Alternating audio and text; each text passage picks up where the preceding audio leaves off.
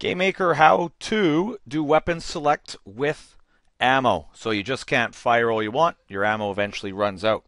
Now, this video is building directly off the little tutorial called Weapon Select. So you might want to watch that one first. Or if you're good, yeah, you can just jump in here. You'll see where we left off last time with this. We had the player.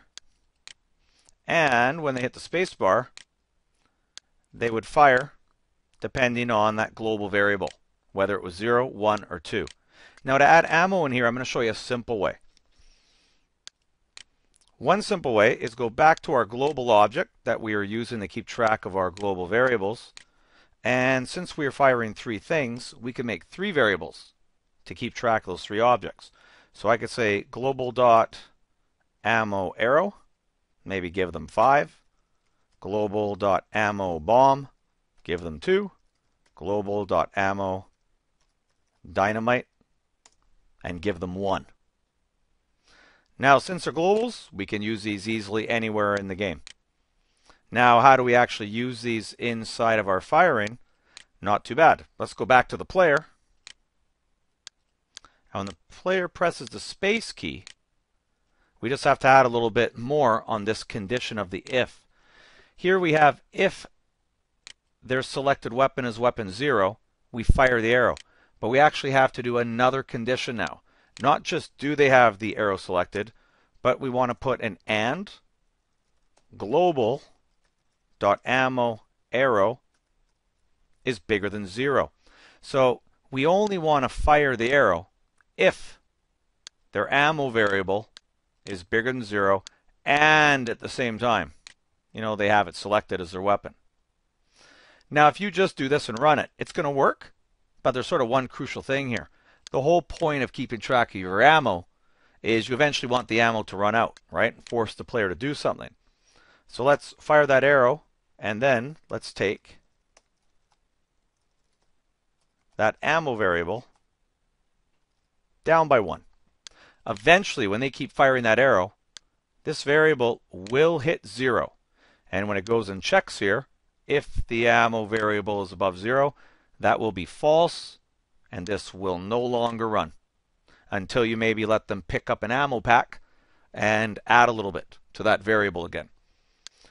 Now let's just test this out for the arrow and see if it stops. I think I gave the arrow 5 shots, so let's see if I can fire just 5 arrows here. 1, 2, 3, 4, 5, and I'm still pressing. Just gotta trust me. Whoops. I hit something that wasn't very good there. Abort.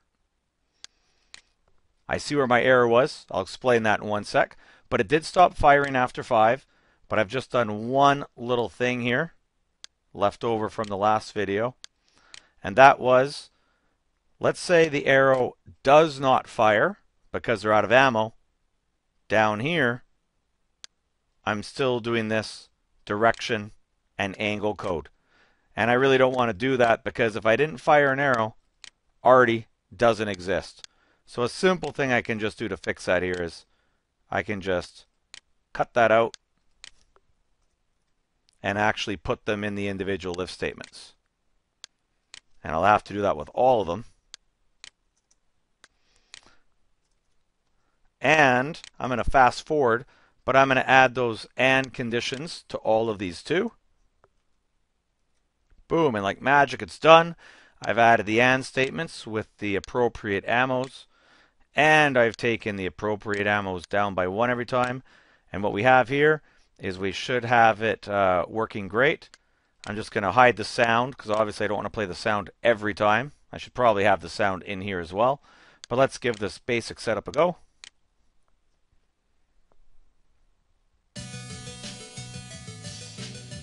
Two, 3, 4, 5. No more firing. I hit W. I switch to my other weapon. I can only fire 2. I switch to W. I do my dynamite. I can only fire 1. I keep switching weapons here. No more ammo of anything, right? So I'd have to have some ammo packs. Now you may say to yourself, well, once you have this kind of setup, don't you want to show the ammos of what you're using up here? And of course the answer is yes. I want to cycle through my weapons and know how much of everything I have left. That video is going to be called Weapon Select with Ammo Draw, and so we'll have a visual on it. Thanks for watching. See you in the next video.